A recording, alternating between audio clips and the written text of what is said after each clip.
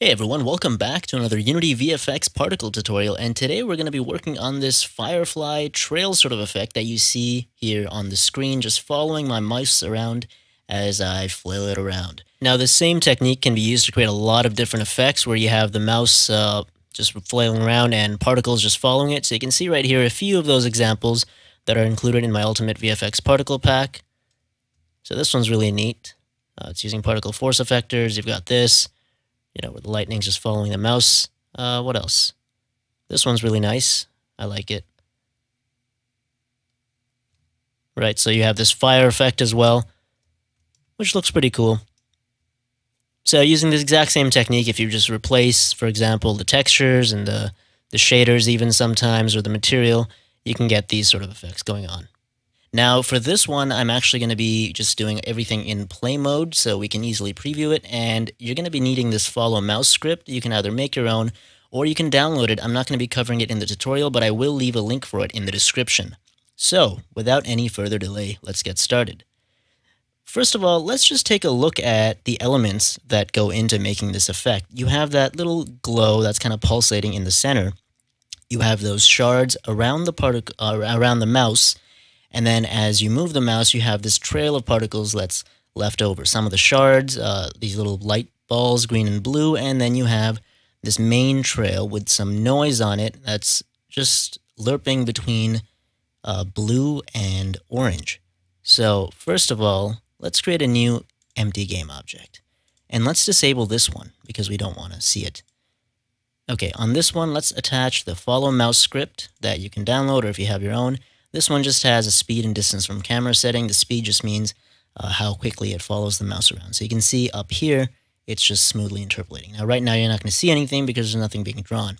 But let's rename this to mouse follow, just so we can keep track of it. Now, let's create a new particle system in that, and now you can see, the new particle system is just following me around. We want to adjust the shape to be actually nothing, because we're going to work on the trail first, okay? So you can see now it looks kind of like this laser that's just being shot in one direction. Turn the start speed to 0, lifetime to maybe 1, and now I just have these particles following around. Let's turn the start size down to 0.2 for now, and the simulation space to world. On the emission module, let's change it from rate over time to maybe 10 over distance. So you can see now I've got this kind of beeline effect going around. Let's modify the color over lifetime. So enable the module, open up the gradient, and we're going to have it 0 here at both ends, and then fading out, or fading in rather, really quickly at the beginning and then fading away softly. So you get this effect. This alone actually looks kind of cool. But we're not done yet. Let's open up the renderer and switch out the default particle for a point sprite additive material with the texture already applied. I'm using textures from my Ultimate VFX particle pack. If you have something similar, you can follow along that way, or you can actually even use for a lot of these just the default particle system if that's convenient for you. Okay, let's turn the start lifetime down a whole bunch and turn up the rate over distance to 25. So you get almost a smooth line. Let's make it, I don't know. Let's do some tweaking. 10? No. 15 might be better. Yeah, 15 is okay. And this is where it starts getting cool. So let's enable the noise module. This is a Unity 5.5 and over feature. And you can already see it's starting to take form. In this case, let's turn up the frequency, turn down the strength a little bit.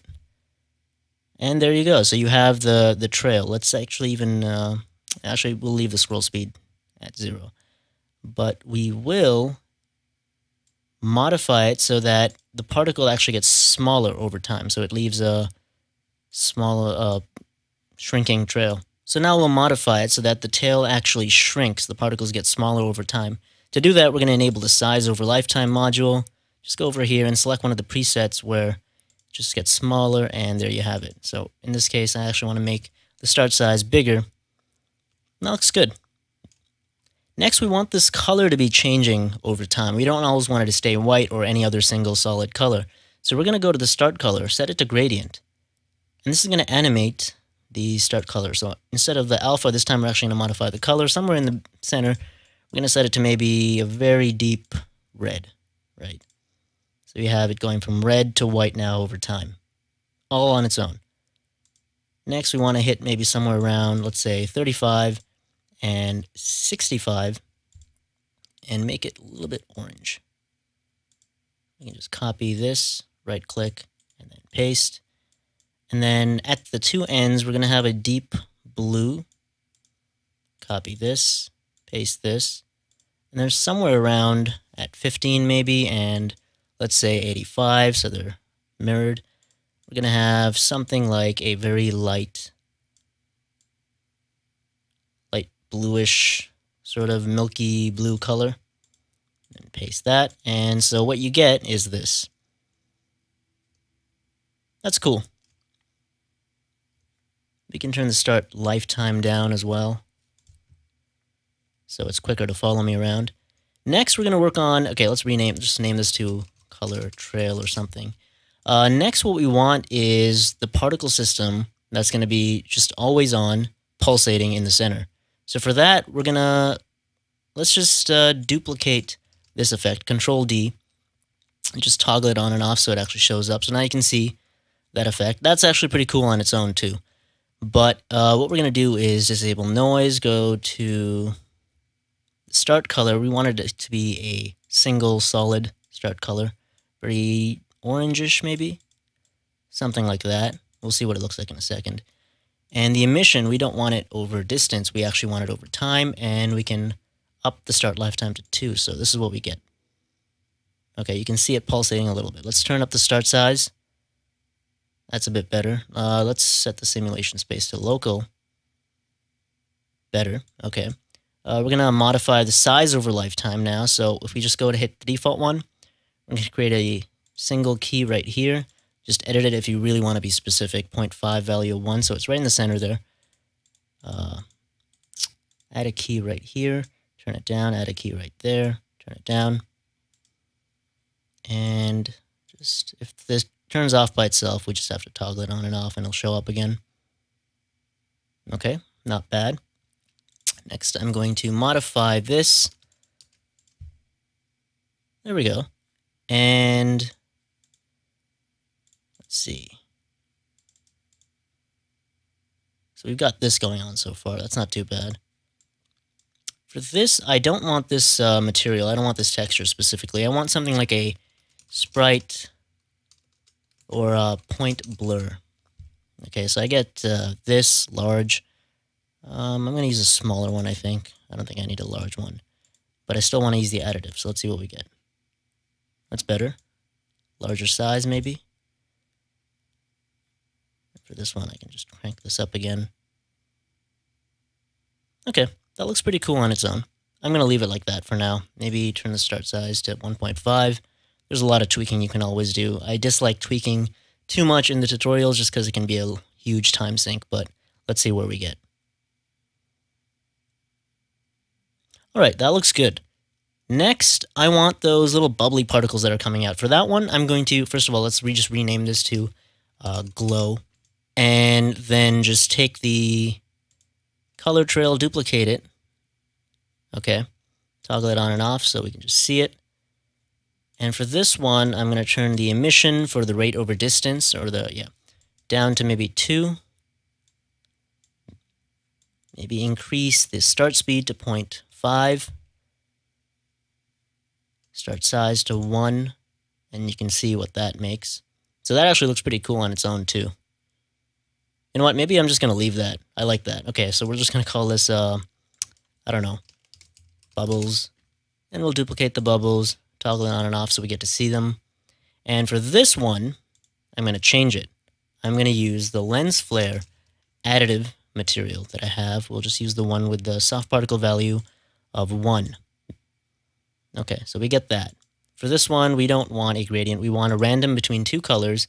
We want maybe some sort of blue and some sort of green. We also don't want it to be that bright. So I'm just going to turn this down to halfway. And let's see what we get. Not bad. I'm going to now modify the start size to be random between maybe 0.5 or maybe 0.25 even, and 1. So we get this. And the start lifetime to 1. Actually, let's modify that so it's sometimes a little bit longer lived. Okay.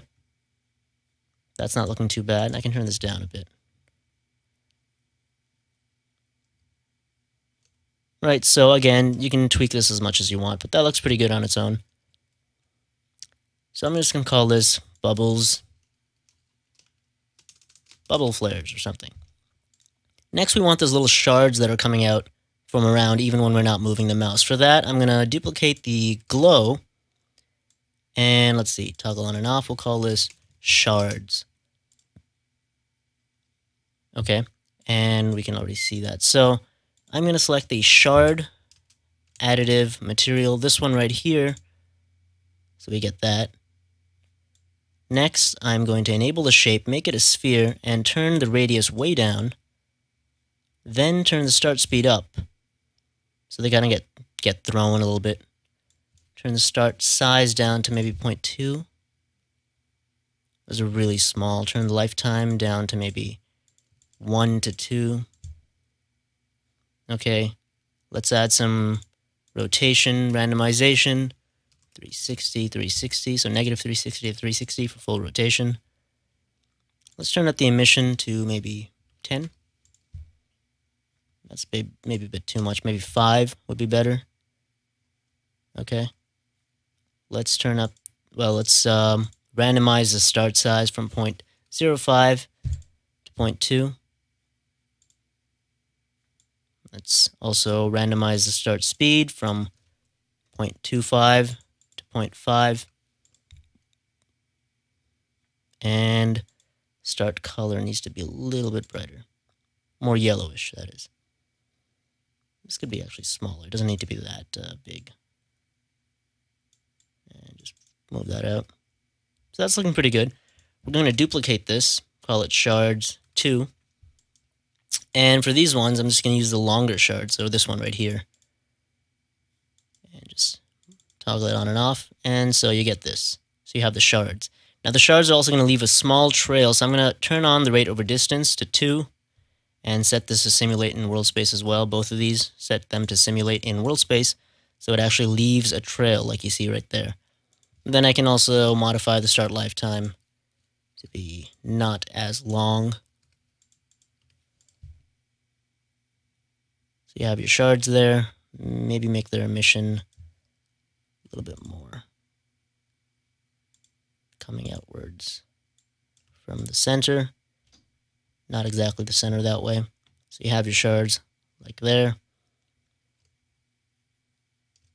So that looks pretty good. Is that everything? Let's disable this. Enable the original mouse follow. See if we missed anything. So again, with tweaking, you can get the same effect. We're going to do something else now. I'm going to go back to the mouse follow. There is something I missed. I think I was supposed to randomize the glow here. So just want to quickly randomize the start rotation for the glow. It's not going to make too much of a difference. Now again, these are particles from my Ultimate VFX particle pack, but if you've got similar textures, you can just follow along using those, or the default particles texture that's with Unity, like this one right here. Right, so you can also just use that. You just have to mess with the sizes a little bit on your own. Okay, maybe actually I don't like these bubbles. I think they're kind of in the way. This looks better, yeah. Okay, next I'm going to duplicate the bubble flares, and instead I'm going to use a twinkle texture. So this is going beyond what the original effect looked like. Again, enable, disable so I can see it in play mode. Maybe emit like 4 of these or something, and these are not going to be rotating. So you get that sort of effect. Maybe make them 8, so there's a lot of them. And maybe make them spread out a bit more on their own. Right, so I think that covers a lot of what I wanted to show you. This is getting close to the final effect. Make it 2 again. So there you go. That looks neat. It looks all sparkly and fantasy-ish. And that's how you create that. So now that we have this, I'm going to call this twinkles real quick. Maybe keep the bubbles, the original bubbles, but turn the opacity down to like 128 on both ends.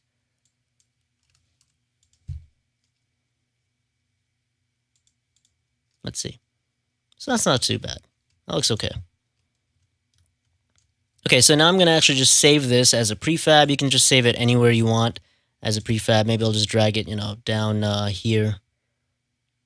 And so now when I stop playing, I can just drag the prefab back in, disable the original. I've got my duplicate right here. I'll just reset the position.